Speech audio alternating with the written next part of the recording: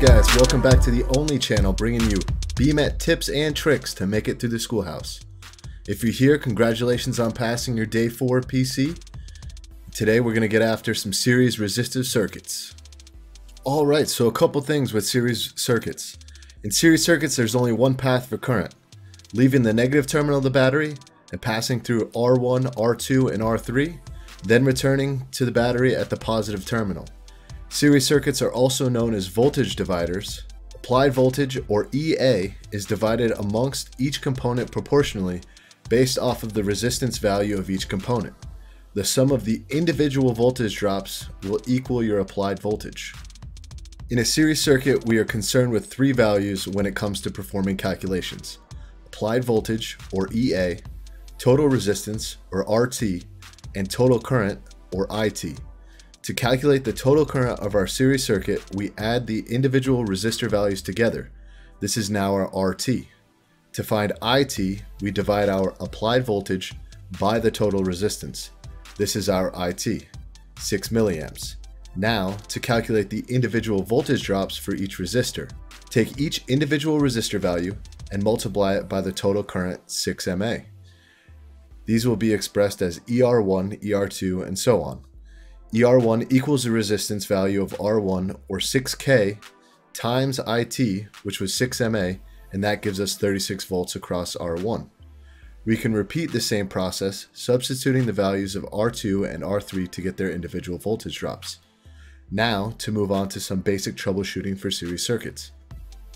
If you remember from lecture, the most important page to memorize in the schoolhouse is on page 75. Does OMOM and SOMO ring a bell?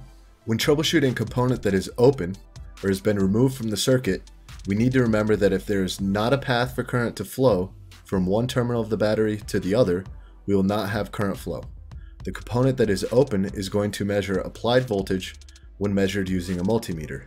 Good components will measure 0 volts, and the resistance of your circuit will measure infinite, or OL. Now we will take a look at troubleshooting a shorted component.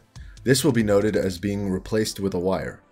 This malfunction in the circuit will cause the RT of the circuit to decrease. IT will increase due to it being inversely proportional to resistance. In our sample problem here, the RT decreases from 10K to 7K.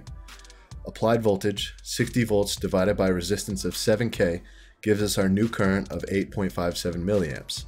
Now we take the current and multiply it by each individual resistance in the circuit. 8.57 milliamps times 6K gives us 51.42 volts. 8.57 milliamps times 0 resistance gives us 0 volts. And 8.57 milliamps times 1K gives us 8.57 volts. This brings us to our last circuit malfunction, changed value.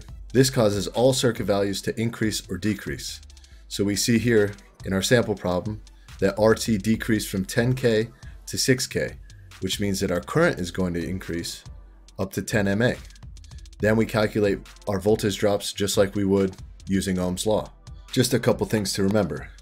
If resistance increases, current is always going to decrease. If current increases, then resistance is going to decrease. And just like that, guys, we covered series circuits. As always, stay classy, keep your head up.